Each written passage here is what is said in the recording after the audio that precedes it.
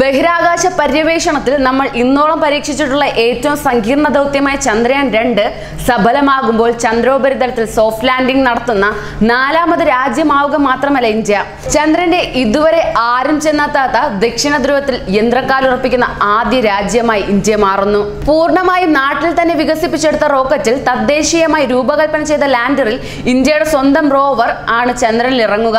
തുടരാനിരിക്കുന്ന ചന്ദ്രദൗത്യങ്ങളിൽ ഇന്ത്യക്ക് ഇത് വെറും ഒരു ചുവടുവയ്പല്ല, വലിയ കുതിപ്പ് തന്നെയാണ്. എന്നാൽ GSLV റോക്കറ്റിലേറി ബഹിരാകാശത്തെത്തിയ ചന്ദ്രയാൻ 2 ഇനി വെല്ലുവിളിയുടെ 48 ദിനങ്ങൾ താണ്ടണം. അതിനൊടുവിൽ ചന്ദ്രന്റെ മാറിൽ മൃദുവായി താണിറങ്ങുന്നതുവരെ ഉത്കണ്ഠയുടെ നിമിഷങ്ങളാണ് ഇന്ത്യക്ക് മുന്നിലുള്ളത്.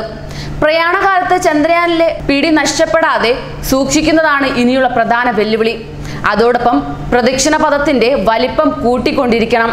ഇതിനുള്ള നിയന്ത്രണ സംവിധാനങ്ങൾ കൃത്യമായി പ്രവർത്തിക്കുന്നുവെന്ന് ഉറപ്പാക്കേണ്ടതുണ്ട്. പിന്നത്തെ ഏറ്റവും വലിയ പ്രശ്നം ചന്ദ്രയാൻ 2 ഇറങ്ങുന്നത് ലക്ഷ്യമിടുന്ന ചന്ദ്രനിലെ തെക്കേ ധ്രുവത്തിലാണ് എന്നതാണ്.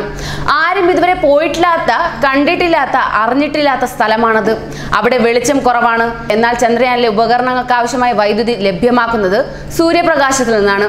അതിൽ ഊർജം ശേഖരിക്കാനുള്ള സംവിധാനം ഒരുക്കിയിട്ടുണ്ടെങ്കിലും വെളിച്ചക്കുറവ് പ്രശ്നമുണ്ടാക്കിയേക്കുമെന്ന് ആശങ്കയുണ്ട്. ചന്ദ്രനിൽ ലാൻഡർ ഇറങ്ങുന്നതാണ് അടുത്ത വെല്ലുവിളി. സാധാരണ ബഹിരാകാശ പേടകങ്ങൾ ഇടിച്ചിറക്കുകയോ അല്ലെങ്കിൽ പാരച്യൂട്ട് ഉപയോഗിച്ച് ഇറക്കുകയോ ആണ് പതിവ്. എന്നാൽ ചന്ദ്രനിൽ ഇതിനാവില്ല. ഇടിച്ചിറക്കിയാൽ ഉപകരണങ്ങൾക്ക് കേടുപറ്റാം. മാത്രമല്ല ചന്ദ്രനിലെ ഗുരുത്വാകർഷണത്തിലെ വ്യത്യാസം കണക്കുകൂട്ടലുകൾ തെറ്റിക്കാനുമിടയുണ്ട്. അതിനാൽ പേടകത്തിലെ ചക്രം വിപരീത ദിശയിൽ തിരിച്ച് വേഗം കുറച്ച് ഒരു പമ്പരം പോലെയാണ് ലാൻഡർ ചന്ദ്രന്റെ മണ്ണിൽ ഇറങ്ങുക.